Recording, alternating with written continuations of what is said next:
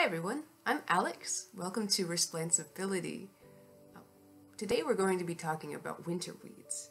So when was the last time you stopped and you looked at the weeds, maybe in your backyard or in a city park?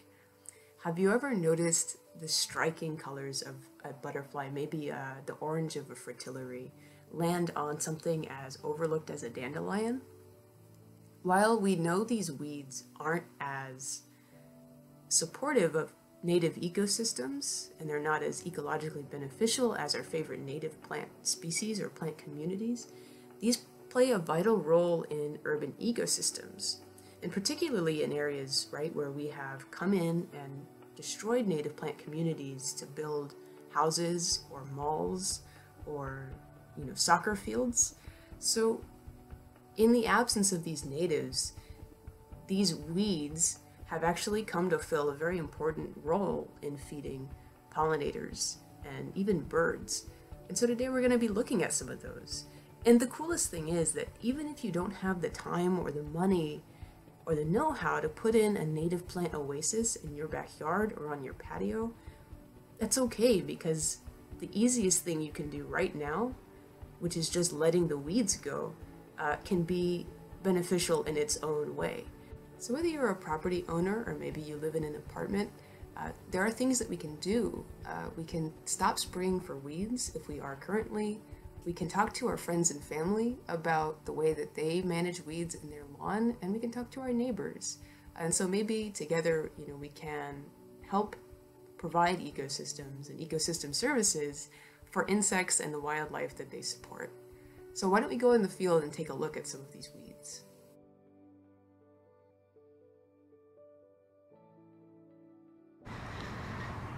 So all of the plants we're going to be looking at today are not native to the US. They're what are called cosmopolitan species, which means that they have traveled with humans throughout the globe, and they can be found on most continents. And so here we have a fan favorite. This is dandelion, Taraxacum officinale. Right, you see the easily recognizable flower, and if you ever look closely, you'll notice that they have this basal rosette of leaves that have these really deep lobes and these kind of pointed tips on the lobes here. It's a very distinctive rosette of leaves, and again, these all occur at the base of the plant. And then we have this bare stem here called a scape that the composite head is found on. Dandelions are in the Asteraceae plant family, which means that they have composite flowers. So all of these things that look like petals are in fact individual flowers, and they're all borne on this head, this capitulum here. And then we've got these modified leaves down here. These are called filaries that subtend that composite head. The pollen of a dandelion is not as beneficial for wildlife as some of our native species. It's not as nutritious for, say, bees. It's still a valuable source of pollen for insects in this early winter weather before some of the bees' favorite plants might have come out. So it's valuable in that way.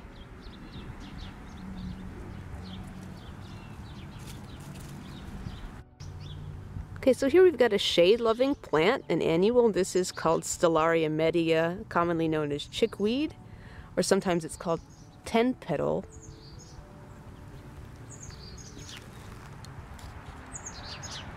There's a chickadee in this tree. I wonder if we can see it. Can you see that chickadee?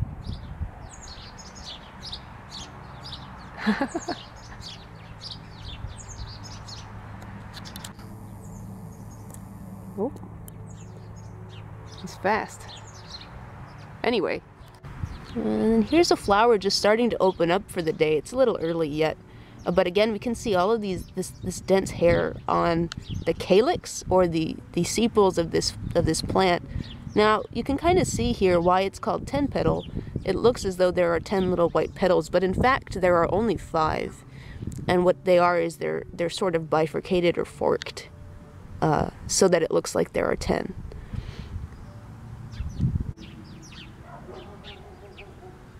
So we can see it's got these oval leaves that are on a short petiole, and they're opposite. The leaves, they occur at the same node, so you've got these two leaves paired.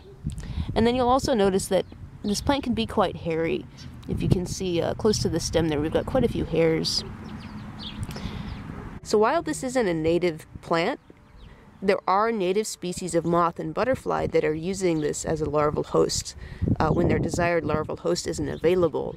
And one of those is the dainty sulfur butterfly.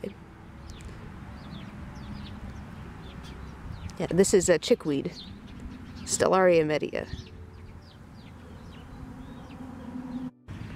Alright, so here we've got a fan favorite. This is henbit dead nettle, or Lamium amplexicale, in the mint family, the Lamiaceae plant family. So-called amplexicale because of the way that the leaves sort of clasp around the stem here. We can see that they don't have a petiole, they're not stalked, but the leaves are wrapped around the stem.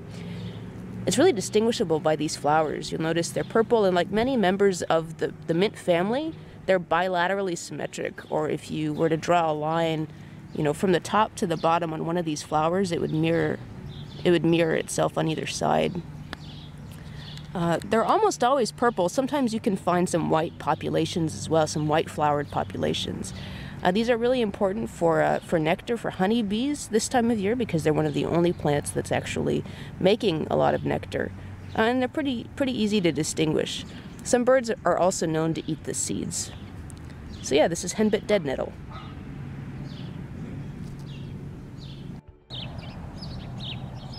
So here we've got one of the daintiest little flowers. This is Veronica polita. We can see it's pale blue and white flowers that are almost invisible unless you're actively looking for them. These don't open up until it warms up, so this one here is just now starting to open up for the day.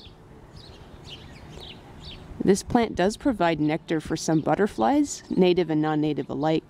And we can see here that it's got these very dentate, very orderly little oval-shaped leaves. And this plant normally is decumbent. It's on the ground. It has a cousin, Veronica arvensis, that looks very similar, but it is usually more upright and has a branching stem.